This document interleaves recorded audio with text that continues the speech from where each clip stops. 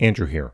Today I would like to teach you how to take x cubed plus 1 and divide it then by x minus I. So I want to teach you basically how to divide by an imaginary number. Now, it just turns out that you would treat this very, very similarly, basically identically, to how you would do any type of long division problem here involving polynomials. So simply take the numerator, write it down, x cubed plus 1. That's going to go on the inside of your division symbol, and then on the outside goes your divisor, x minus I. So the first step is you're going to take your leading term here, x, and figure out how many times it fits into the leading term there, x cubed. So when you have x cubed divided by x, it works out to be x squared. Now this is known as your quotient. And you always put the quotient here at the top. So just write x squared. Then what you're going to do is you're going to set up your parentheses now.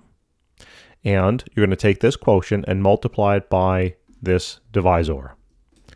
And what that's going to tell you now when you do this multiplication, okay, when you do the multiplication, x squared times x is going to be x cubed. X squared times negative I is going to be a negative x squared I. This is the term now that goes inside of your parentheses there. So write x cubed minus then x squared I. Fair. Now what you're going to do is you're going to take this negative symbol and distribute it to each of those terms inside of your parenthesis. So this becomes a positive and that becomes a negative. And what should happen is that the leading term here should cancel. I mean, that's what we did, right? And now you're going to see if you can combine those, and we can't combine those because this has an x in it, well, and also an I, right? So you're going to leave it x squared I plus 1. Now you got to repeat the process. This is like your new dividend. So take the divisor, take the leading term, figure out how many times it goes into the leading term here. So the leading term, so let's erase this over here. So it's going to be x squared I now. You can't just take it into the x squared, take it into the x squared I. And then divide it now by x. And that's going to work out to be xi. So that's your new term here in your quotient. So plus, because it's positive, xi. Then set up your parentheses with the minus symbol. And then all you're going to do now, repeat the process as before. Take this term now, multiply it into this term. So you're going to do xi times x minus I.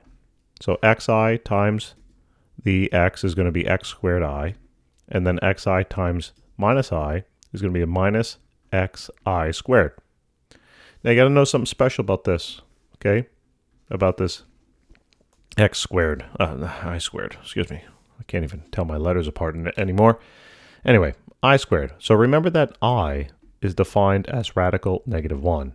And what that means is that I squared then would be equal to radical negative 1 squared. And you know the square cancels the radical, so that means I squared is simply equal to negative 1. So what I'm going to do then over here is I'm simply going to, instead of writing I squared, I'm going to write negative 1. And this now simplifies down to plus x, right? Because it's a negative 1 times the negative, all right, becomes positive and the x is left over. I can kind of get rid of that 1.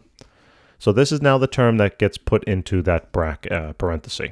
So right now x squared I plus x. Great. Now what you're going to do is again distribute the negative symbol to each of those terms on the inside. So the first, they're both going to become negative, right? So that's going to be negative x and this, negative x squared I. Notice what's going to happen again. These terms go bye-bye, and that should happen.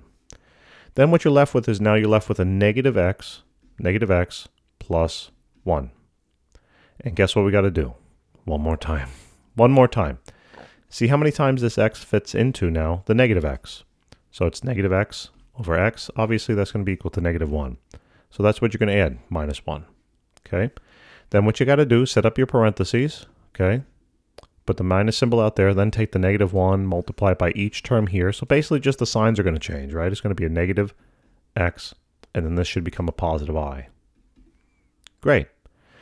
And then distribute now this negative symbol, okay? So the first term is going to become positive, it should be a positive x, and it should be a negative I. So this is going to be negative I and a positive x. What's going to happen to the x's? They go bye-bye. And what you're left with now is you're left with 1 minus I, right? 1 minus I. Now I'm going to stop the process here because there's no more x's left. Once you get down to a place where there's no more x's, you're done.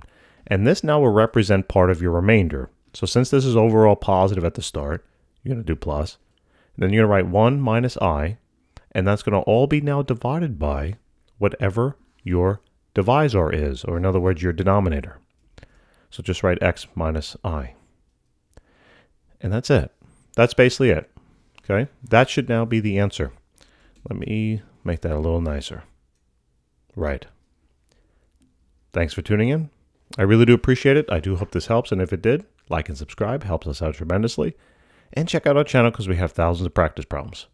That's the only way to become good at something, is through practice, and by doing problems.